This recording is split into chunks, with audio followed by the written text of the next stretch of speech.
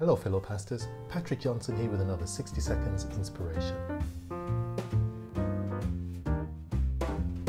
Most of the questions we have to deal with are of a practical theological nature. Questions such as, how do we keep our young people engaged in church, or how do we resolve conflicts?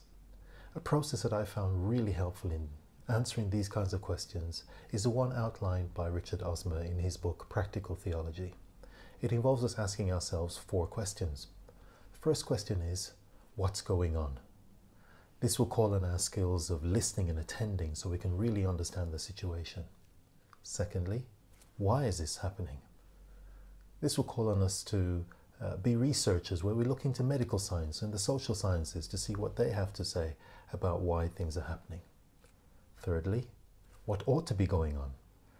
This is the theological side of it, where we look into the Bible to see what God has to say about the situation. And finally, how do we lead the change? This calls on our skills as leaders to see how we will actually lead to the change that needs to happen. I've used this process many times and I find it really helpful to work through it. I hope you will too. Until next time, stay inspired.